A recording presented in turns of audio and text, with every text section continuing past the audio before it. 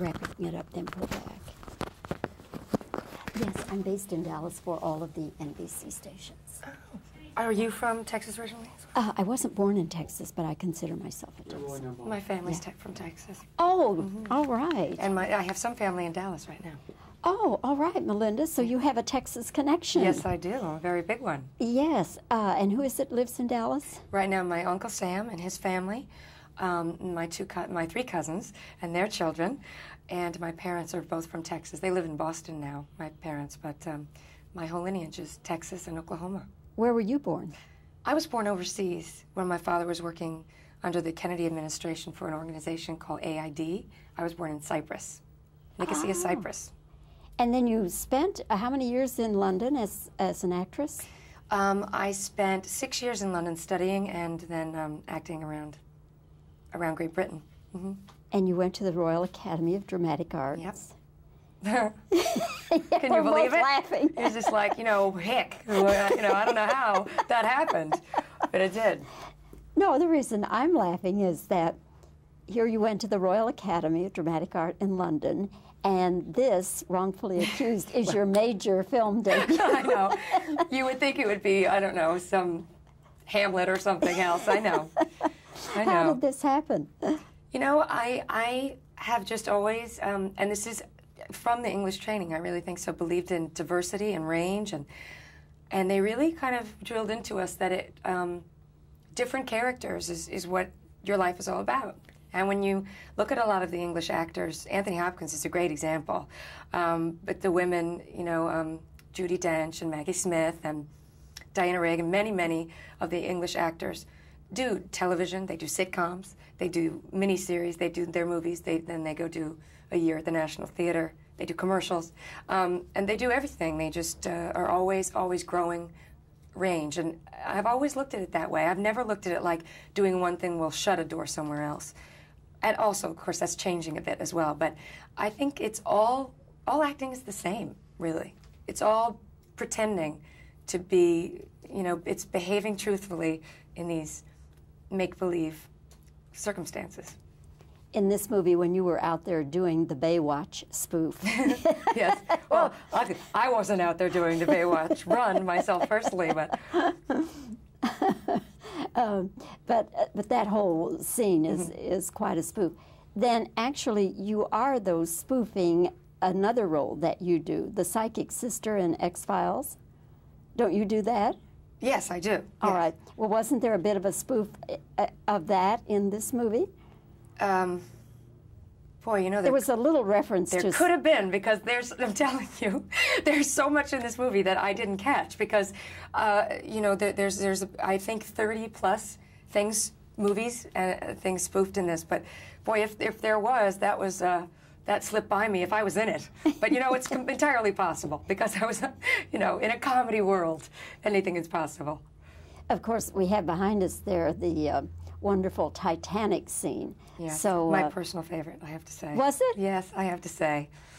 It's kind of the obvious one to go for, I guess, but I really did enjoy that. I enjoyed doing it, and I thought it was very timely and appropriate to be spoofed.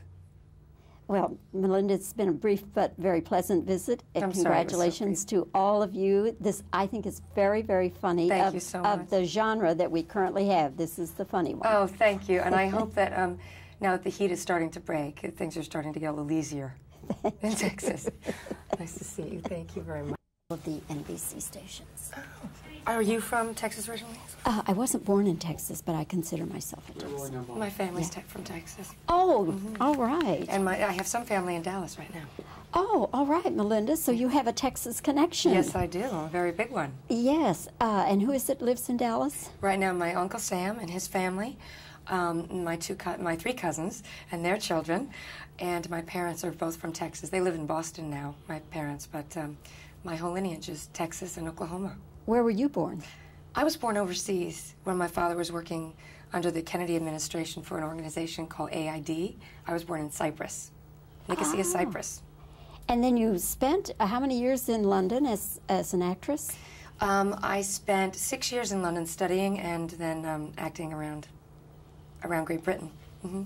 And you went to the Royal Academy of Dramatic Arts. Yep. Can you believe it? Laughing. It's just like, hick. I don't know how that happened, but it did. No, the reason I'm laughing is that here you went to the Royal Academy of Dramatic Art in London, and this, Wrongfully Accused, is your major film debut. I know. You would think it would be, I don't know, some Hamlet or something else. I know. How did this happen?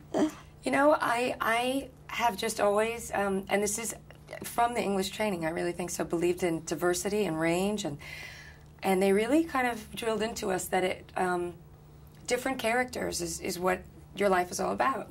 And when you look at a lot of the English actors, Anthony Hopkins is a great example, but the women, Judi Dench and Maggie Smith and Diana Reagan, many of the English actors do television, they do sitcoms, they do miniseries, they do their movies, then they go do a year at the National Theater, they do commercials, and they do everything. They just are always growing range, and I've always looked at it that way. I've never looked at it like doing one thing will shut a door somewhere else. And also, of course, that's changing a bit as well, but I think it's all acting is the same, really. It's all pretending to be, it's behaving truthfully in these make-believe circumstances. In this movie, when you were out there doing the Baywatch spoof. Yes. Well, I wasn't out there doing the Baywatch run myself personally, but... But that whole scene is quite a spoof. Then actually you are, though, spoofing another role that you do, the psychic sister in X-Files. Don't you do that? Yes, I do. Yes. All right. Well, wasn't there a bit of a spoof of that in this movie?